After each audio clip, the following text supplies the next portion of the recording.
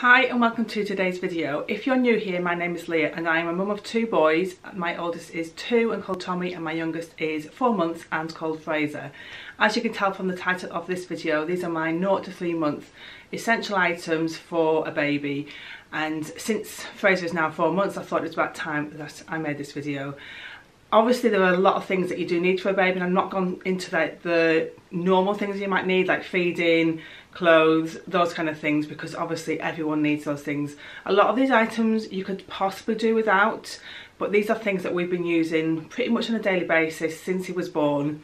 So I thought I would share those with you because it just makes life a little bit easier, because having a newborn is hard work, and particularly when you've got an older child or 2 older children, it just makes life easier if you do have some of these items. So if you're interested in seeing what items we've been using for the first 3 months of Fraser's life, then keep watching. So the first item are muslins. These are just 2 that I have. We have tons of these and we get through a lot. I'm sure I get through a lot more this time around than I did with my eldest. Maybe this baby is a little bit more sicky than our oldest was. I think he possibly is.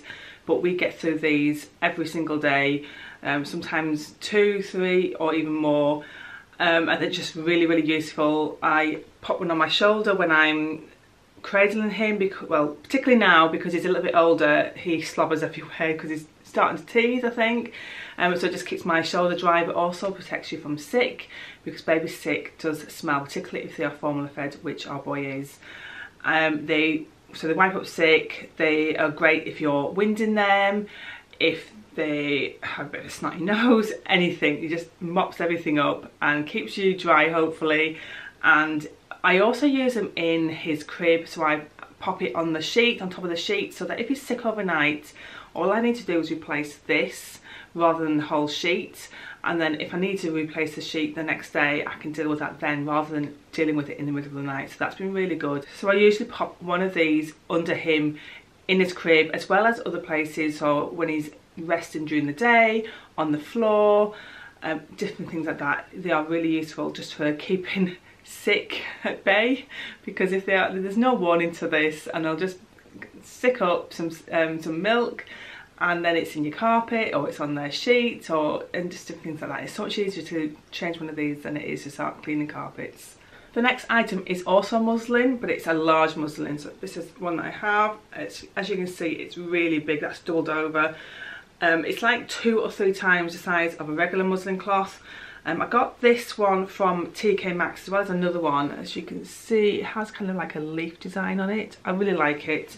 I didn't know what I was having, whether I was having a boy or girl with my oldest, and I bought this before he was born, and I quite liked the fact that it was really neutral and not gender specific at all. And so we're using these with Fraser as well, and we use these, obviously you can use them for winding, but particularly we use these for wrapping him, swaddling him while he's a newborn. They are really good because they are breathable, they're not too thick.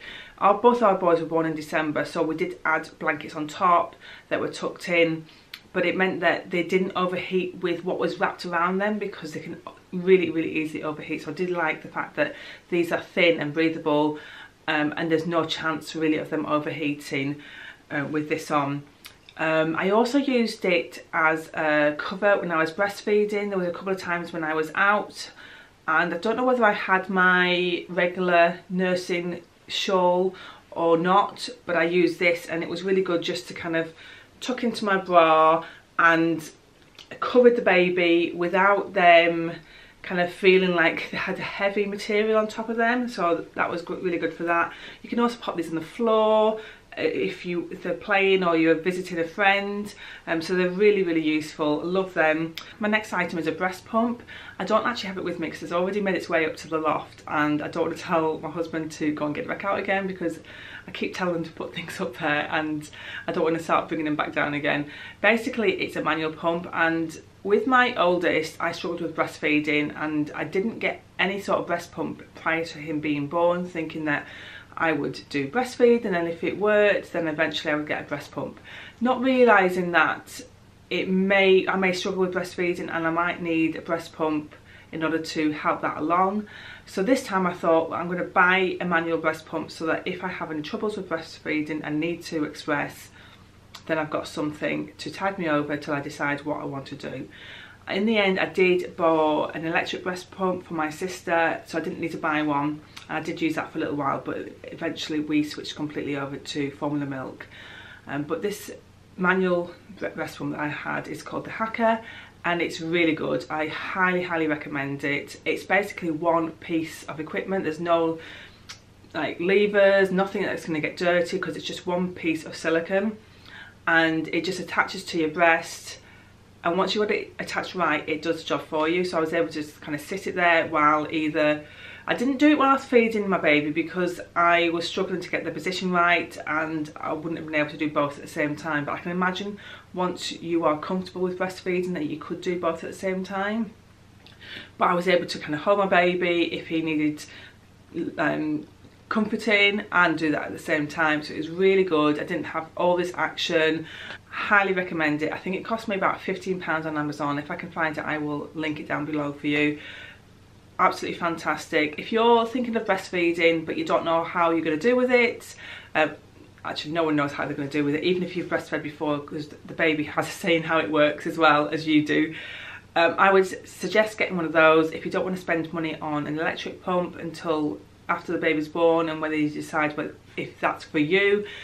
This will tide you over. For £15, it is really good, and it was essential for us. Even though we didn't continue breastfeeding, it allowed me the opportunity to make breastfeeding work as much as possible. It allowed me to feed my baby breast milk for a little bit longer, and then once I decided that I was going to keep expressing for a little bit longer, I was able to then borrow an electric one for my sister. But I could have bought one and get that delivered, or gone to the shop and got one, but I had the manual one there ready to use in the meantime. So I'm definitely glad that I bought it. My next item is our crib, which is in the bedroom, which is right behind me.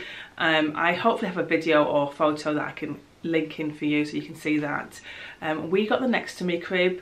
With our oldest boy, Tommy, we just had a Moses basket. It was given to us and we bought a mattress to go into it, a new mattress to go inside there. But our babies are both really big. They were big when they were born, and they just kept growing and growing. So he only lasted in it a few weeks. And then we had to put him into his cot. Now our bedroom isn't big, and with all the furniture there isn't enough space to put a cot in there. We can just about fit the crib in there. But when he was born, when my oldest was born, we had a spare bedroom, and we were all able to vacate our bedroom and go into the spare bedroom because we had a double bed at the time in there and very little furniture. So we were able to put the cot in there with us, and it was fine. So I was able to keep the baby with me a little bit longer. This time around, we don't have that option. This is our spare bedroom right here. This is Tommy's bedroom. So Tommy now is in what was our spare bedroom, and the nursery still is a nursery. So there's nowhere for us to put a cot once the baby gets too big for a Moses basket. So I needed something bigger. I needed something that would last a bit longer, and then we had the option of keeping the baby with us for as long as we felt right. Both of my babies have been over the 90th percentile on the chart that they monitor them on, and I think he's at least the 91st percentile on his height, but he's a chunkier baby than Tommy was. Tommy was really slender, whereas Fraser is a little bit chunkier. Not that makes a huge amount of difference, but it would do in a Moses basket. I went for the next to me because although it's slightly shorter than some of the longer cribs, it is wider, and obviously they've got their arms, they want to spread out, and Fraser does sleep with his arms kind of to the side of him, both sides of him. But the crib has been really good. The side comes down so you can see straight into our bed. I'm able to lift him out, kind of lift him out, it's quite heavy, but as a newborn I was able to lift him out next to me and feed him, and I'm able to soothe him in the night if he does wake up. It's just been fantastic. It is quite a lot of money to spend compared to a Moses basket, but in my eyes definitely has been worth it. I wish I'd had it with my oldest, but you just think that you can make do with what you've got, or with a Moses basket, and you think it'll be fine. And Moses baskets are fine for a lot of babies, but I do find even the ones that are like normal size or smaller do go out of the Moses baskets really quick. So it's obviously has to work for you and your circumstances, and our bedroom cannot take a cot. And so in order to allow me to keep him with us as long as we feel right, this has been absolutely essential, and I'm really grateful that we got it and then we had the money to get it. The next item is a rocker chair. I wanted somewhere for Fraser to sleep during the day. With my oldest, we used his carry cot from his pushchair, and I didn't really want him on the floor because we've got a toddler as well. So I bought a rocker that came from Mothercare. Again, I'll hopefully have some clips that I can put in for you so you can see that. This came from Mothercare, and it lays flat, completely flat for them if they're newborn or having a sleep, and it can come up at 2 stages actually. There's the back kind of comes up, and then there is another stage where it can come up even further for them to sit up. Now Fraser's too big to lay down in it now. It's meant to last till the 6 months. It's not going to for him, but he sits in it now, which is really good. And it doesn't rock automatically, you have to manually rock it, but there is a little vibrator on the side, and I think it plays music, although we've never played the music. And we don't really use the vibrator either because it keeps running out of battery. It guzzles up the battery, so we just haven't replaced it, but it's fine. He was coping fine without that, but it has been really good for daytime naps. He was able to sleep in there because it was completely flat, and so I was happy with the fact that he had somewhere flat to sleep during the day, and then when he got a bit stronger and he was able to sit up, I was able to sit him up in there because he really enjoys sitting up. He likes to see what's going on. He doesn't want to be laid down if he's awake. He wants to be seeing the world and what's going on. So that's been really good that I've been able to sit him up, and that it has a couple of options of where the back comes up so that you can sit a little bit or further up. So that has been really good. Really grateful that I've got that, and it has worked, and I've used it every single day since, well, particularly the first 2 or 3 months I used it every single day. We don't use it every day now, it just depends because it's only sitting in it now, and sometimes I put him in it, sometimes I don't. It depends what we're doing that day. Still on the sleeping theme, I have been using these sleeping bags. This is just one that I have. I'm not too sure where this one came from. Again, this is one that we use with our oldest. There are so many sleeping bags that you can get now, and there are ones where they've got like poppers on the sleeve so their arms sit inside, so it's like a swaddle without it being an actual swaddle because it's a sleeping bag. We don't have those ones, but they do look really good. Once Fraser kind of grew out of wanting to be swaddled all the time and he got a bit bigger, then we went to these. These are great because you know they're going to stay warm, they're not going to kick off blankets, although we often put a blanket over top as well because winter babies, it is cold. But just like a thin blanket over their kind of torso and feet, just to make sure that they are warm enough. But I really like these, and we will be using these for many months to come because it just means that they definitely stay warm and they've got a blanket on all the time because they can't kick it off. This one is really good because there are many that you can get that kind of zip from the bottom. This one doesn't, but I really like the fact that it zips open completely. Some of them don't fully open, so it's really easy to get them in and out of this one, this particular one that I've got, but we've got a few that we enjoy using. Again, on the sleeping theme, we have an app that we've been using pretty much every single day. I'd say there hasn't been a day go by without us using it, and it's called the Sound Sleeper. It's this one here, if it's going to show up. It's this one here. So if I just click on it, this basically is white noise. We don't have any sort of white noise machine, although there are lots on the market, and I have been interested in possibly getting one, but so far this has worked. And so when you open the app, you've got options of what type of white noise to use, and we always use the room, and you just click on it. It's got set for 30 minutes and it just has that sound. I think if you pay for the app you can set it for longer than 30 minutes, but we haven't done that and it's worked fine for us. But this really helps Fraser to settle down. Sometimes he's getting really agitated and he's really tired and he's rubbing his head backwards and forwards. I put that on and it completely settles him down. It works like a treat. So I'd highly recommend something like that. If you haven't got any sort of white noise machine or toy, get the app, Sound Sleeper. I will try and link it below or link the details below. It's free, we haven't paid for it. I think there is an option of paying for it if you want to, but we haven't done that, and it works fantastic for us. The next item is a bath seat, and we have the Angel Care bath seat, this one here. Now, Fraser didn't like the seat to begin with, but I don't think it was the seat he didn't like, I think it was the water. Both of our boys had not liked the water in the first week or two of them being born, and they just needed to kind of get used to it. He absolutely loves the water now, and I stick him in this seat and his little legs are going backwards and forwards and he's splashing and he just loves it. Quite often do bath him on his own in it, so the reason why I wanted to use this was that I could bath both boys at the same time. But when he was very little, I just kind of gave him a little bath quickly and then got him out and then put Tommy in, and I found that easier to do. But it's so much easier to stick him in there. Obviously I'm with him all the time, I'd never ever leave him in the bath in there because it would be so dangerous to do that, but I'm not having to lean over the bath and hold the baby. I can sit on, we've got a little step in the bathroom now, sit on there, sit him in this seat, so his head's here and his legs are down here, sit him in there and I'm able to just wash him, and this is supporting him instead of me having to support him, but obviously I'm with him all the time. And there's obviously the water can get through because it's silicone and got little holes. But I like this one because it's not material. There's a lot that are kind of like spongy, and I would just kind of assume that they would get a bit manky. So this one I like a lot better, and it just hangs on the back of our bathroom door and then we get it out when we need it. Now that Fraser's a little bit older, I do bath the boys together and both boys love it, and I end up getting drenched. You'd think it would be Tommy that would drench me, the 2-year-old, but actually Fraser drenches me with his little legs going everywhere. But Tommy thinks that's absolutely hilarious, and then Fraser thinks it's hilarious because Tommy thinks it's hilarious. So it's really cute to watch. So it's working out really well for us now that he's a little bit older, and I feel better about him being in the bath at the same time with Tommy.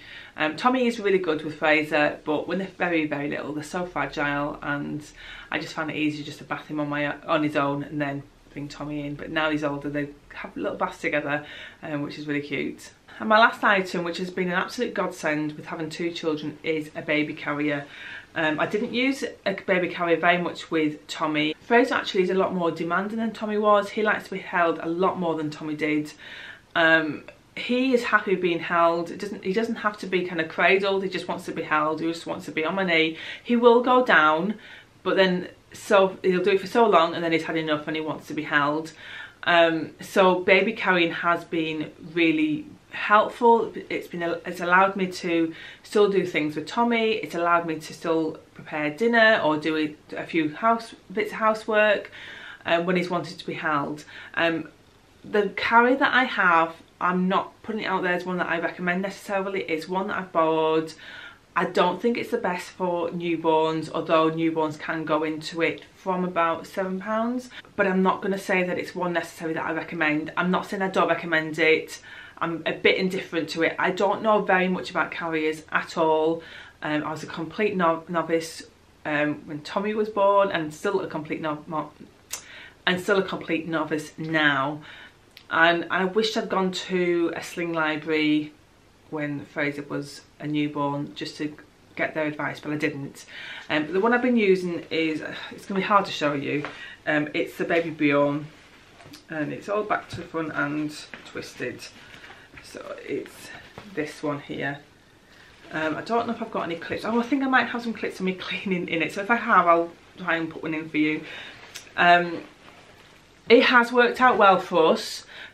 I would say now he doesn't really like going in that one. There's something that's not working for him and it's not really working for me. I have been to a sling library this week because we weren't getting on with the Baby Bjorn, and I'm now using this Lily Baby. This is only on rental, so I've got it for the next 4 weeks.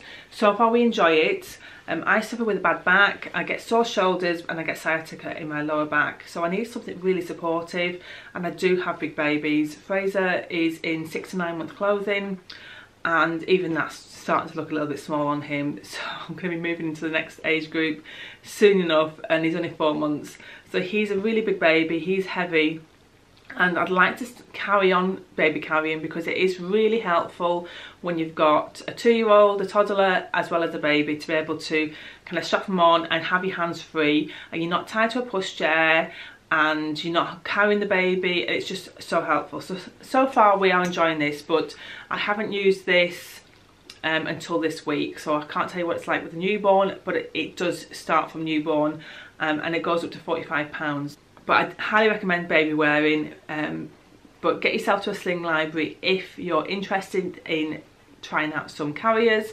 I don't know very much about them, so I can't really advise, but they will. The one that I went to, I think, had about 600 types of slings and baby carriers, so definitely go and check out a local sling library. This has only cost me £10 for 4 weeks. So money is tight for us, but we can find £10 to try this out so that we don't have to go buy and then regret, because there are so many carriers out there. It's hard to know which one is right for you, and there are kind of cheaper versions of carriers, and it's just finding the kind of right option. This one looked really similar to some of the others that she had, but she picked this one out for me because it was a bit more structured, and it will hopefully give me the support that I need. It also has this extra bit in the back that I can take out, but this is like a support for your back, and I didn't have it in when I was there, but I put it in for the park yesterday, and it felt good to have it there to kind of just on my lower back, giving me a bit of support, so that was really good. So yeah, get yourself to a sling library if you're interested in trying any carriers out. So they are my essentials for what a baby might need. Obviously there are lots more things that a baby needs. I see posts on the internet where people say, what do you need for a baby? And people say love and food. Actually no, we do need a few more things than that. Obviously you can get by with very little, but they do need nappies, they do need to wear clothes. There are a few things, they need somewhere to sleep. There are a few things that they absolutely do need. So obviously there are the essentials like nappies and clothing and food that they do need, and depending on how you're feeding them will depend on what essential that you need for the baby. But these are just kind of extra items that you might think you could do without, but we have really loved. So I hope this has been helpful. I'll hopefully have another one for you when he is 6 months or just after 6 months, so that I can share with you what we've been enjoying for the next few months. But if you've enjoyed this video, don't forget to give it a big thumbs up, and if you're new here, don't forget to hit that subscribe button, and I will see you in the next one. Bye guys.